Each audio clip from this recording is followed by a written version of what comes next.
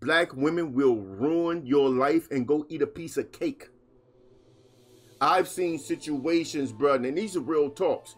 I've seen a situation back home where this chick threw a cross between this black dude and her brother, the dude that she was sleeping with, and her brother.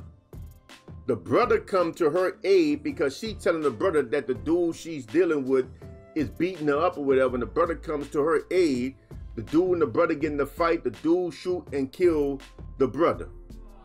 She's still sleeping with the dude after the dude and killed her brother because of her actions. And then about 2 months later, after the investigation went down, the police arrested him and he went to the bean. So she just ruined 2 lives behind something that wasn't even happening. The dude wasn't even beating on her. What? 2 lives, her brother and a dude that she obviously liked a lot. Ruined their lives.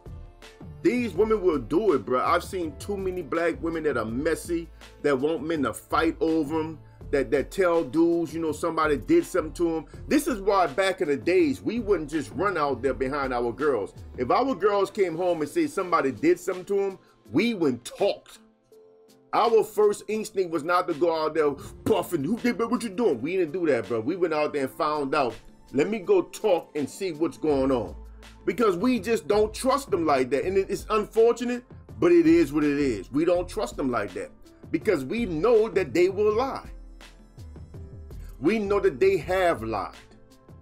So we go up there and we talk it out to find out what's going on. And it's not just black women, but unfortunately, it's messy children. You know, it depends on how that. It's always go back to the black woman though.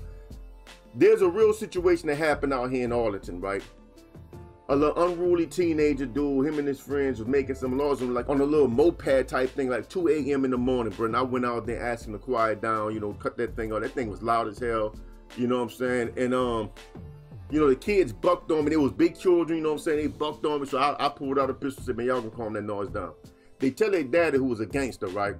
I see the daddy looking for me. You know, he got the whole family with him, girl, the wife, the kids, everybody, you know, looking for me, you know what I'm saying? I see him coming, so I stand there, you know, and he come and he talks to me. Me and the dude actually got cool. He talks to me. I told him what his son was doing. I'd say, you know, and I pulled him to the side. I said, bro, look, if I was gonna shoot your son, I'd have shot him. See, I pulled the gun out because I could tell him and his boys was looking at an older dude that was smaller than them and thinking, you know what I'm saying, because them dudes were big, you know, and they was thinking, we could jump this old dude, you know what I'm saying? So I did that to make sure I de-escalated before it went further. And I had to actually shoot him. And the dude understood, he got on his son, and you should have seen his wife. His wife was mad at him. You gonna take his son? And the dude was like, it's not that, our son was wrong. The black woman did not care that the boy was wrong. She wanted me and that man to clash, already knowing what type of man he is, and he could recognize what kind of man I am. How do you think that's gonna turn out? She didn't care. One of us was going to the ground and the other one was going to the beam, and she didn't care about right and wrong. That's black women. That's black women. She hated pulling up, seeing me and him out there chatting, laughing and stuff, kicking. Oh, she couldn't stand. She wanted us to clash. Why? Why?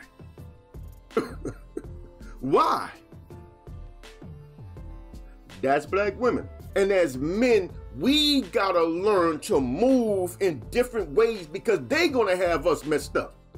If we listen to them and follow their lead, we're gonna find ourselves in all kinds of mess. And as men, we can't do it. We can't do it. Nah, man, my brothers, I'm gonna teach y'all to move vigilantly, bro. Y'all gonna move in a way that protect yourselves. You're gonna move in a way that watches out for danger, and you're gonna understand the animals that you are in this jungle with. You're gonna understand their natures. You know what I'm saying? And you got 2 main animals in this jungle that you have to really, really, really be cautious when dealing with them. That's the white man and the black woman. And I don't care how mad y'all get about it. Like the video, share the video, subscribe to the channel. Till next time, out here, Brother Kush, aka the Black Alphas. Salam.